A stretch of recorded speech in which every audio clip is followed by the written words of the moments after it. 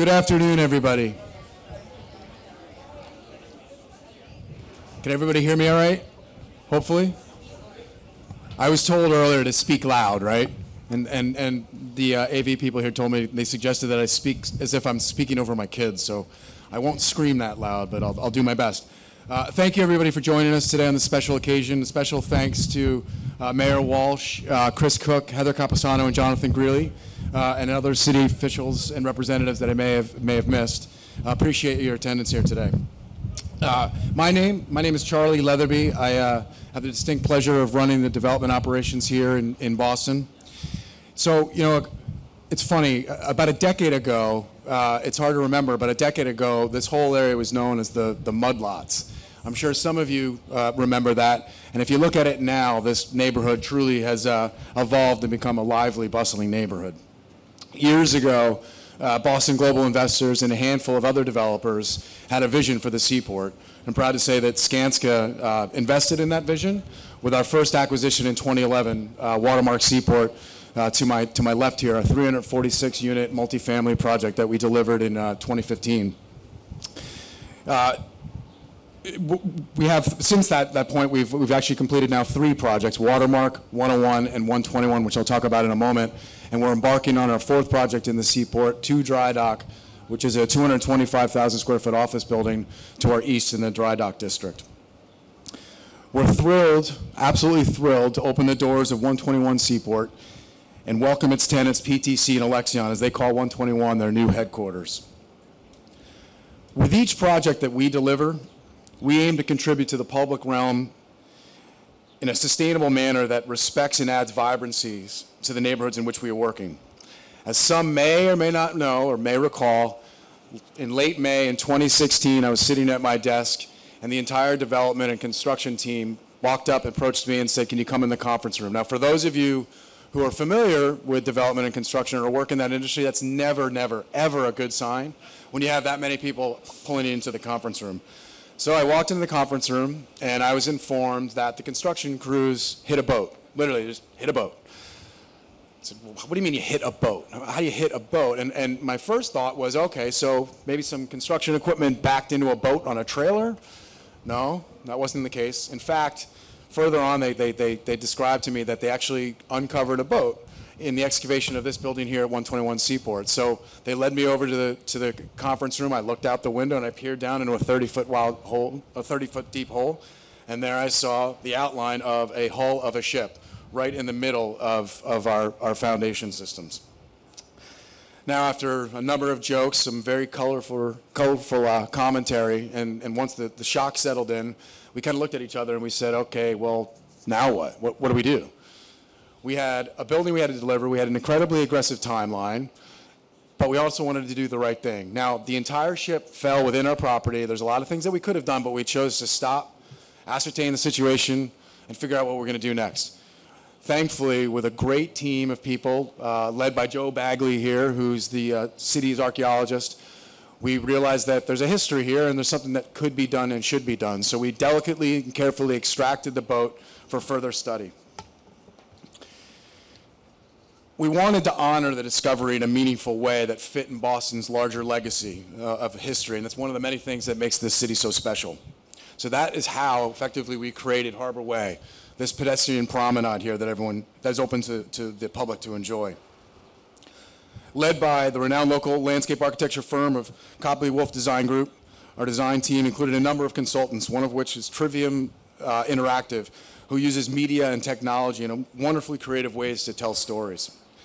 The outcome of that collaborative work is the interactive walking museum at Harbor Way, which includes a digital library of historic photos, maps, information, and a phone app with augmented reality functions that educate visitors about the Seaport's history from the time when the area was a tidal flat through its evolution of industrial presence to today's Seaport, Boston's newest neighborhood. Our hope is that when people come and visit the Seaport, they stop at Harbor Way to learn a few things and enjoy the outdoor space. Building upon the great work delivered by WS Development, the pedestrian environment will expand further as the Seaport, further in the Seaport as WS continues with its great plans it has in stores. We look forward to seeing the Seaport evolve further as they write the Seaport's next chapter. In addition, Harbor Way In addition to Harbor Way, today we also celebrate the completion of 121 Seaport, a building that I personally, on behalf of Skanska, am incredibly proud of. Its unique design was born out of form and function.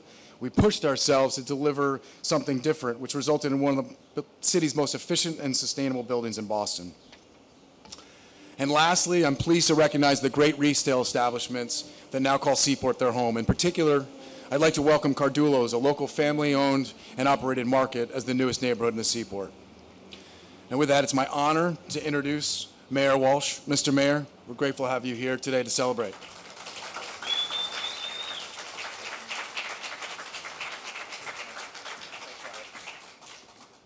Thank you, Charlie, and let me thank everyone from Skanska. I can imagine the day that you were called in the conference room, you nearly had a heart attack when you saw the boat down there, but thank you for all you did there. And Joe's going to talk in a few minutes about the boat, about the ship. I also just want to introduce and thank a few people that are here.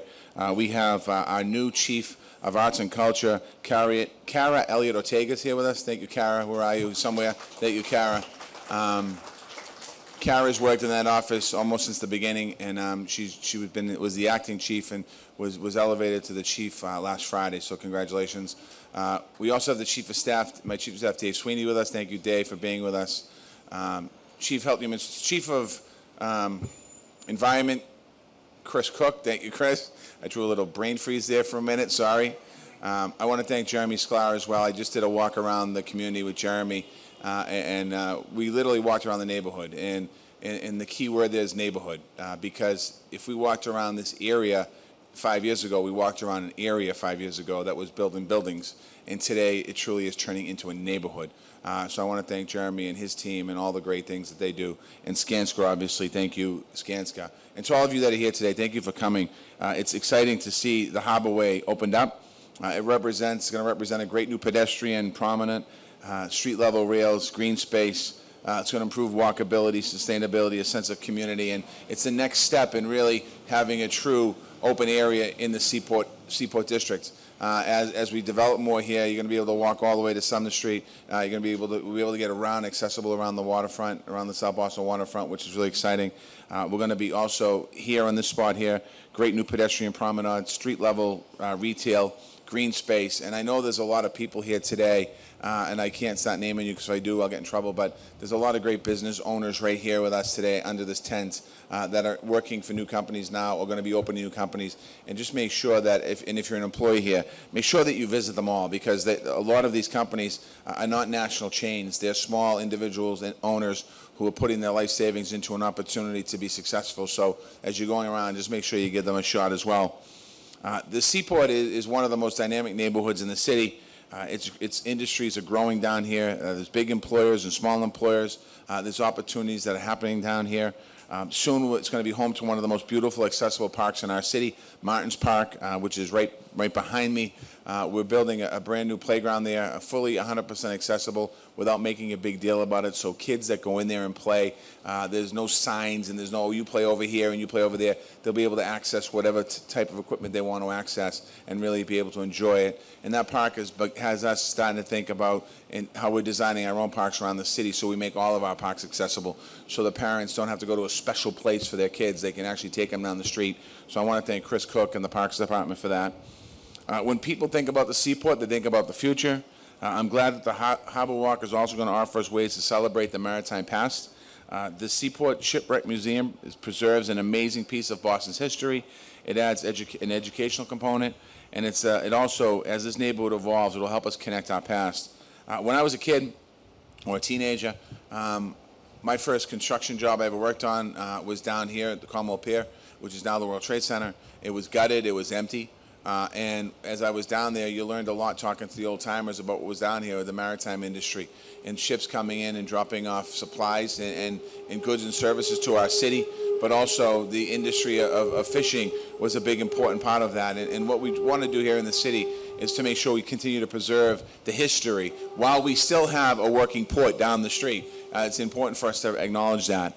But the City of Boston's archaeologist here, Joe Bagley, he's going to tell us more about what Charlie talked about with this incredible discovery. I'm going to end there because it's hot and you're sick of hearing me. I want to thank Skanska for their commitment to improving public access surrounding their world-class developments at 101 Seaport, 121 Seaport, and Water Market. Without further ado, come on up here, Joe.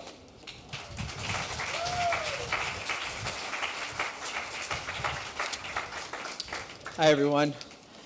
So I'm here today to eulogize the ship that we found 2 years ago. So about 4:30 in the afternoon, a little over 2 years ago, I heard about this incredible archaeological discovery the old-fashioned way via a Twitter tweet. And about 48 hours later, I had been invited by Skanska to join a talented team of archaeologists. I want to list some of them real fast just to acknowledge their work on the site. Those included Vic Mastone, our state's underwater archaeologist, David Robinson, a professional underwater archaeologist, Jonathan Patton, who's an archaeologist at the Mass Historical Commission, independent archaeologist Paul Peranti, and an amazing team of archaeologists at PAL, the Public Archaeology Laboratory. Those included John DeLay, Jennifer Bannister, Alex Flick, and Suzanne Chereau, who's actually here today. So Skanska, with no legal requirement to do so, chose to halt the work in the area of this shipwreck for 3 days to allow us to do a thorough archaeological documentation of the discovery. Under the drone of 3 helicopters, we were able to excavate several trenches across the hull of the ship and to document its contents and thoroughly study the ship's hull and construction. So I want to summarize some of the results of what we found about this boat through that work and some of the ongoing work as well. The Seaport shipwreck was a 75-foot long, 2-masted schooner. We believe it was built sometime around 1800, so it's a little over 200 years old when we found it. The date comes from the position of the mast and the bow of the ship and the fact that the shipbuilders had actually used unmodified tree branches known as compass timbers to build the ship, and it probably started off its life as a fishing vessel somewhere in the New England coast. It appears that the ship did not remain a fishing vessel, though. We had found dozens of partially burned wooden barrels that contained white powdered lime. One of the barrel lids had the word Rockland painted on it, which we're very thankful that happened because it unlocked a lot of the mystery of the ship. That barrel of lime revealed that the ship originated its journey to Boston in Rockport, Maine, and you'll see on the map that's down at the other end of the site the journey of the ship from Rockland down to Boston. In the latter half of the 1800s, scores of ships left Rockland, Maine, the lime-making hub, to supply Boston with lime used in mortar, needed to rebuild Boston after the 1872 Great Fire. We had a massive building boom in the 1870s to rebuild the city after it burned. Also to build the fine row houses of the newly filled Back Bay and South End neighborhoods. Unfortunately, the combination of lime and water causes a chemical reaction that results in large amounts of heat being produced. Enough water on lime can actually start a fire, and there are numerous written accounts of lime schooners burning out in Boston Harbor. The port and the stern of the ship that we found, as well as the ship's cargo, were heavily burned, suggesting that this type of fire actually occurred on the ship, likely leading to it sinking in the harbor. An 1869 fork that was found in the rear of the ship, along with a knife and a spoon, coupled with maps showing that the area had been filled in 1884, provided us with a bookend of the sinking of the ship of between 1869 and 1884. We archaeologists like to say it's not about the stuff, it's the story that the stuff tells us. Together, these artifacts and the data Skanska allowed us to record revealed a remarkable maritime story. So over 200 years ago, oak trees were felled and transformed into a 75-foot schooner with 2 masts in a style known as a pinky schooner. The ship joined many similar vessels in the fishing fleets of New England. In the 1870s, it was repurposed and as a transportation ship, becoming the semi-truck of its time. It left Rockland, Maine with a cargo of hundreds of lime barrels, sailing south to Boston to become the mortar of the city. Somewhere along the journey, water entered the hull, starting a fire, and the crew desperately sealed the hull in hopes of smothering the fire. The smoldering ship arrived in Boston Harbor sometime around 1875, where it was refused access to the wharfs due to the threat of fire in the city. The ship was abandoned and towed here to the South Boston Flats, where we're all standing, where it was left and burned itself out. The small amount of the remaining charred hull of the ship, about 50 feet of it, was quickly covered first in tidal mud and later by many feet of fill to make land for the rapidly growing city of Boston. Here it remained actually, for over 125 years, covered by railroads, warehouses, and parking lots, until eventually being discovered by the construction crew during the building of 121 Seaport Boulevard. We have collected over 150 artifacts from the ship, and those are now being stored along with several very large fragments of the shipwreck itself at the City Archaeology Laboratory. We're welcoming researchers and anybody interested in studying the remains of the ship that are still being preserved. And we look forward to these artifacts telling us even more about the stories of this piece of Boston's maritime history. I'm extremely pleased to see this amazing cutting-edge interpretation of the history, and I'd like to thank Liz Neal and the team at Trivium, who've done an incredible job adding even more information to the story of this place and creating a new destination in the Seaport, celebrating Boston's history. I hope Boston residents and visitors enjoy this story for many years. In closing, I'd like to again share my appreciation to Skanska for doing the right thing, for calling in archaeologists, graciously allowing us time to document this discovery, and helping to document this piece of Boston's history. Thank you.